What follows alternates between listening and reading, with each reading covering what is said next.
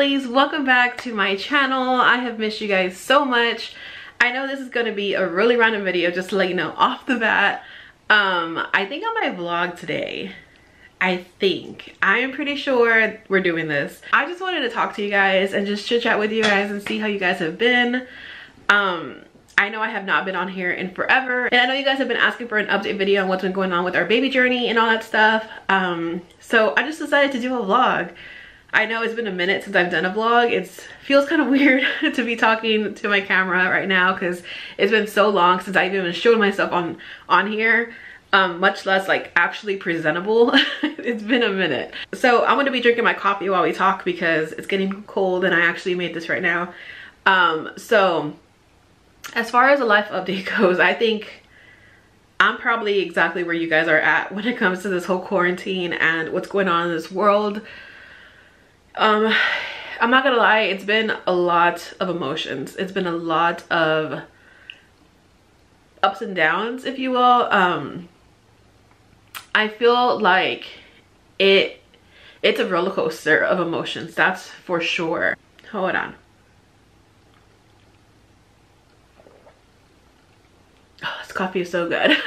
So it's definitely been a roller coaster of emotions.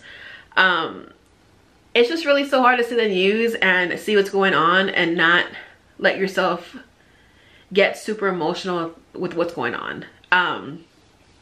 I was like obsessed with the news the first, what are we? We're the 14th. Oh my, it hasn't even been a month. Like, this is crazy. It's crazy how long it feels that we've been stuck at home. Not stuck at home, safe at home.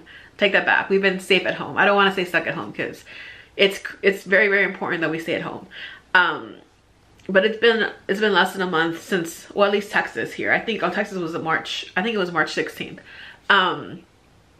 But the first 2-3 weeks I was watching the White House briefing every single day. Allergies, guys, it's not the coronavirus. Which is a whole nother thing, that this is happening during allergy season.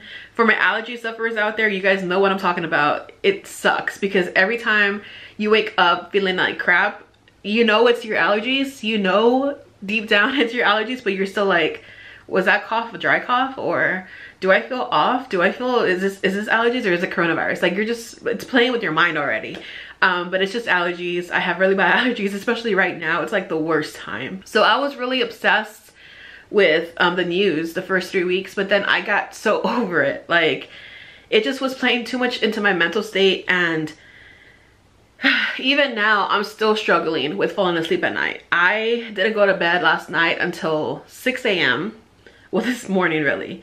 6 a.m. It is 4:30 now.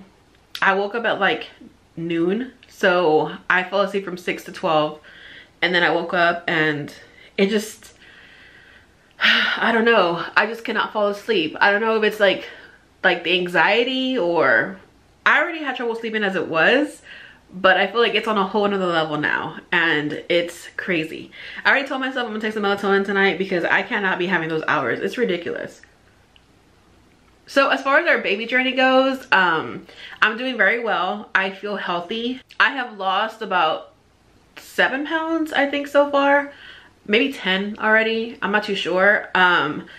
It's not as much as I want to at all, but I'm at this point right now where it's just so weird with this coronavirus thing because I have asthma. So I have been trying to stay at home as much as possible. Like, we haven't been out.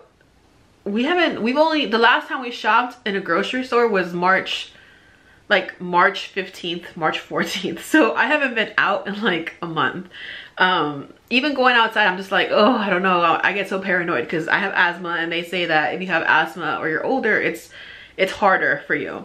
We turn our garage into like a little gym where we have a TV and we work out and stuff. But even that, I'm just like so paranoid. Like, should I be saving my lungs for this in case I get the coronavirus, or should I work out still? Because I have exercise induced asthma, so I get my asthma pretty fast when we work out. But I'm just like so paranoid of like, wait, no, I need to save my lungs. But then it's like, well, I'm working out my lungs so to get them stronger. So it's just like a lot of that going on. But I do think I need to like work out a little bit, at least like 15 to 30 minutes a day to just keep losing weight, because I need to lose as much weight as possible, because it helps you get pregnant. So we've been eating home a lot, obviously, because even takeout, to me, I'm paranoid about that too. I'm paranoid about the groceries. The state of paranoia right now for everybody is so real. It's so like I don't even like using the words anxiety or depression loosely, because I feel like those words are thrown around for everything nowadays.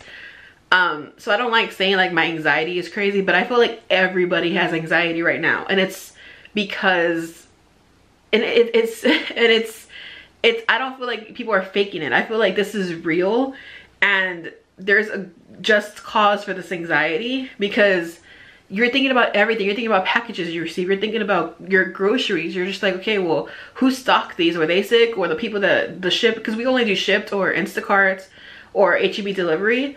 You're just like, okay, the drivers, like, was their car clean? Were their hands clean? Like, you're just so, it's like, oh, like, I don't understand. It's crazy. So yeah, that's been our life so far.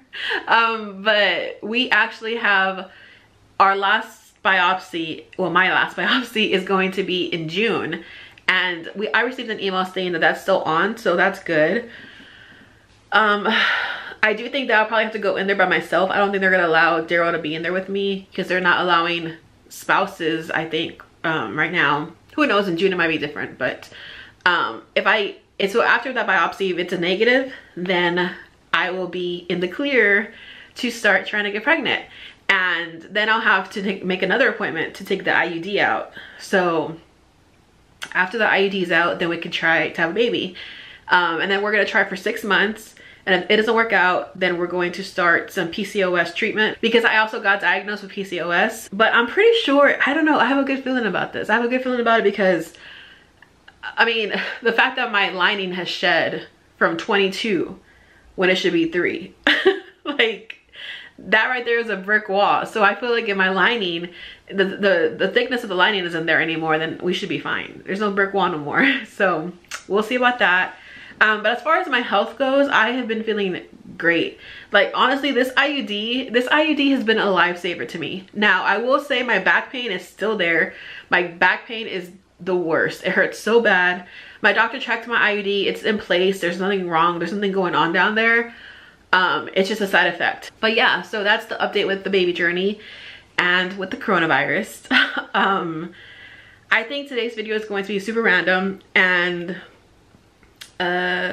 what else have we been up to? Oh, Darryl started a hydroponic garden, I think that's what they're called. It's pretty cool. I love it. I know, like, I don't really know much about it. We're actually going to make a video that's very detailed on how he did it, because he knows all the details and he wants to do a video on it, which is super interesting. All I know is that I see the little sprouts and I get super excited, and I'm just like, oh my gosh, they're growing. But he's gonna make a video on that, so we'll be uploading videos like that soon. I also have some home decor hauls of a lot of stuff that I bought like a year ago, but we were moving, so I left everything in boxes, and all behind me are a bunch of boxes. So I think I need to go through it and just see what I want and what I don't want. So yeah, so I'm gonna do home decor hauls. I also want to do some organization videos. I was gonna do another pantry organization video, but we have so much food right now that there's no way a pantry is organized. Like, even the prettiest of pantries right now, I feel like, are just in chaos. Everybody around the world, because it's hard to keep it pretty when you have so much food that you just have in your pantry. So you guys tell me what you want to see down below. Write a comment of what kind of videos you want to see. I also have a lot of travel vlogs that I never uploaded. I have a California trip vlog. I have some from going back home, a couple of vlogs of those. We still have like our Montana vlogs that I never uploaded, so I'm going to be uploading those as well.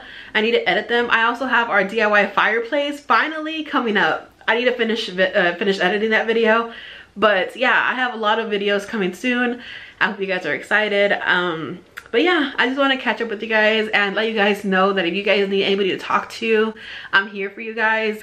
I had a couple of subscribers from Italy and from Spain hit me up like 2-3 weeks ago when it was really bad over there. and just talking to them and just like seeing where they were at and seeing like their mindset and seeing what they were going through, just it warmed my heart that they wanted to reach out to me and talk to me, and we spoke and spoke, and it was just beautiful to be there for each other, because this is a scary time, guys. It really is. And as positive of a person I am, I don't want to get on here and like fake the funk either, you know. Like I am a positive person, but I'm also a realist, and I know that these times can be a little scary and a little overwhelming.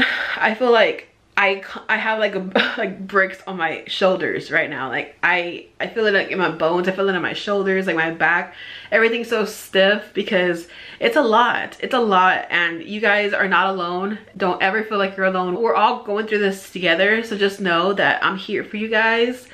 And I love you guys. I truly do. I know I've been missing on here, but it was a crazy 2019 for me with the whole cancer scare and everything. Like, it was a lot to deal with. So I'm not the type of person to be on here constantly crying. Like, I don't know. It just, when it comes to social media, I'm a weird person in the sense of like, I don't like to be on here when I'm sad and be putting you guys in a sad state.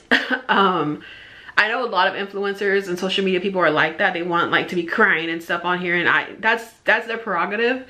But I'm not going to be on here crying and like putting you guys in a bad mood for something I'm going through, if that makes sense.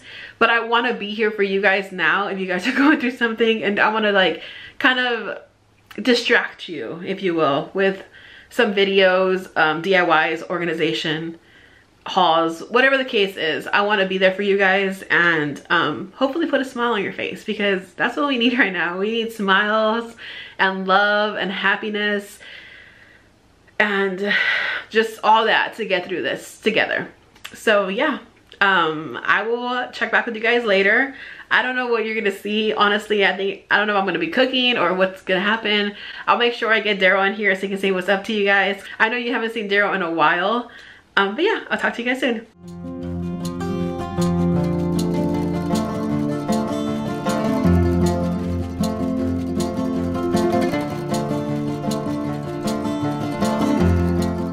Okay, so today I am going to make some enchiladas. Now, I know I'm Mexican or Texican, but these enchiladas are so good. They are not the typical Mexican enchiladas that you'd see. Like the ones I made last time were the, I think, chicken verde enchiladas. Those are so good. These are ground beef enchiladas, but I do them in a way that is super Tex-Mex. It is not Mexican or traditional by any means. My mom made these growing up a lot, and they are so good. So with these, you use chili. So they're chili cheese enchiladas. They are so good, guys. They're so easy to make. All you need is ground beef, chili, some rotel, and some cheese. And guys, oh, and tortillas, of course. They are so good. I know you guys are probably looking at me like, that's weird, I don't like it. But trust me, try these. They will become a staple in your household. I am telling you, they are so good. And I don't want no comments. No, I don't want no judgment in the comments, okay? Because I'm telling you, they're not authentic. It's not an authentic Mexican dish. It's more so an authentic Tex-Mex dish, which is cool with me because I grew up eating these and they are so good. They're actually one of Darryl's favorites, like favorite Mexican foods of all time, even though it's Tex-Mex, but still. He was eating Taco Bell when I met him, okay? So he eats a lot of Mexican food now. But yeah, so I'm gonna make these super simple. I'll probably just speed through it and show you guys the end product.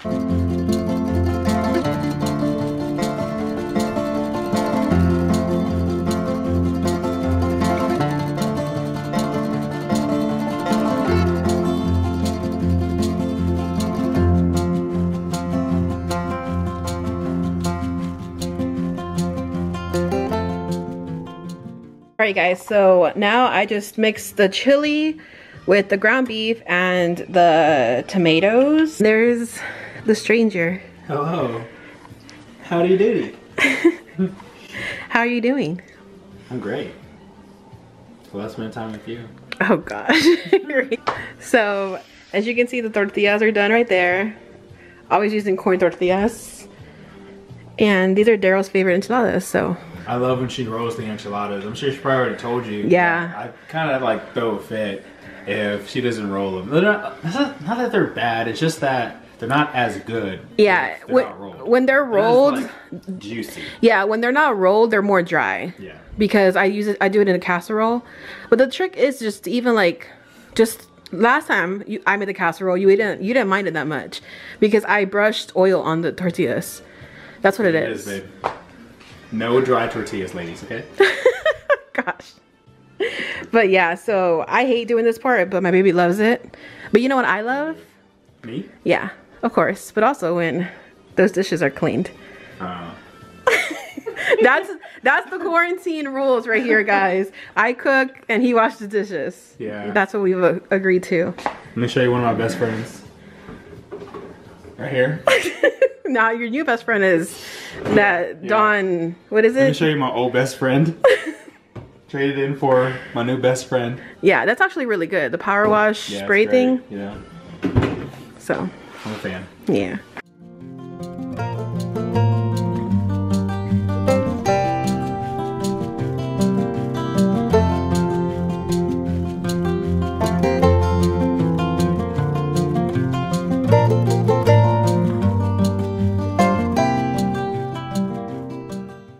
Are you dancing? Hey, don't put me on there. Sing some Selena for the peeps.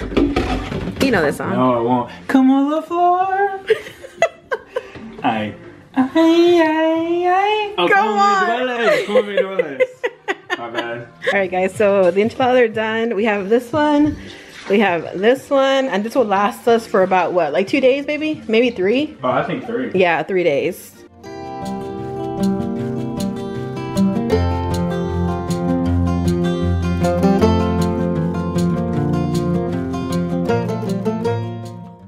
That's a lot. That's a lot of what?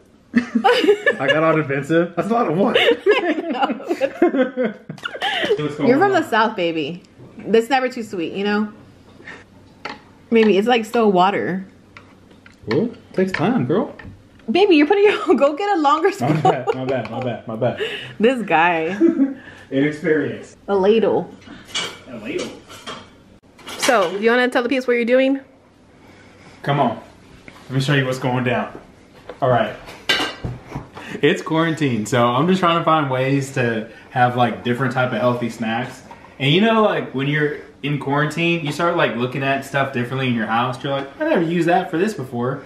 So anyway, I saw these and I was like, you know what? I'm gonna make some green tea and I'm gonna put them in here. Why not? Because I need something healthy to like, you know, like snack on. So anyway, right now, I'm making some green tea. So far I put in like 3 packets of stevia. I put in some honey as well. And I'm trying to get the right flavors, put in a little sugar right now. I'm really, like, this is an experiment for me. I'm really trying to find like what a good recipe is for this green tea icicle pop stuff. Because usually when I make green tea, I only make it when I'm sick. So I just make like the smaller amount.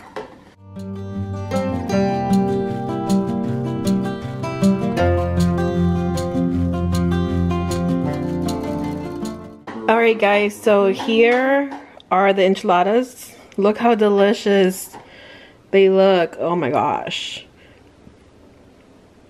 Super easy recipe, and these are super delicious, guys.